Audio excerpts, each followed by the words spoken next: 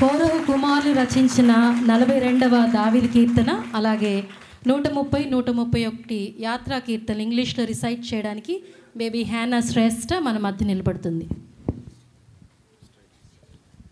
Praise the Lord everyone. My name is Hannah Sresta. Today I am studying in 3rd class. Today I am going to recite Psalm 42, Psalm 130 and Psalm 131. Psalm 42. As the deer pants for streams of water, so my soul pants for you, O God. My soul thirsts for God, for the living God. When can I go and meet with God? My tears have been my food day and night, when men say to me all day long, where is your God?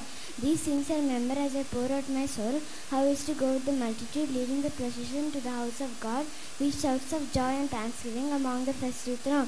Where you downcast, O my soul, why so disturbed within me?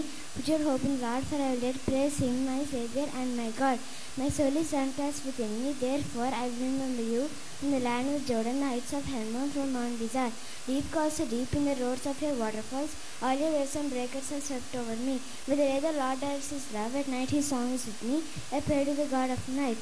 I say to God my rock, why you forgotten me? Why must I go about mourning, oppressed by the knee? My bones suffer mortal agony, and my foes taunt me, saying to me all day long, where is your God?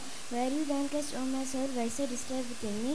Put your hope in the Lord, for I will yet praise Him, my Saviour and my God. Psalm 130.